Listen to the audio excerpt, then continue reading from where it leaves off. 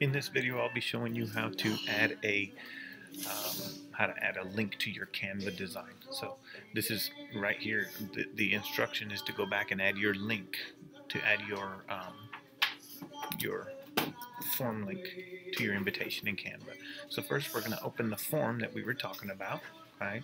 You may have to go open, or you might have it open. Once you do, click send. Click on the link, and there it is. This is the link you need. Okay, copy, or you could press copy here, either way. Then you're going to go to Canva, and you're going to open your design. You're going to open your invitation that you designed.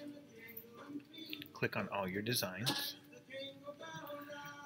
Then click on your invitation.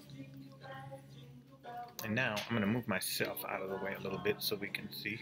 Okay, now on our invitation, I'm going to need to put it somewhere in here. It's a little small. I'm going to come here and make it about 125% so I can see better, maybe even better. I may go to 200%. Now here, I had put RSVP and a phone number, but I want to do something. I want to say RSVP by clicking here. And then I'm just going to make the whole thing a link. Okay, I'm going to come up here to the, sometimes if you can't find it, click the 3 spaces, click on hyperlink, and Command V, paste the link to your form.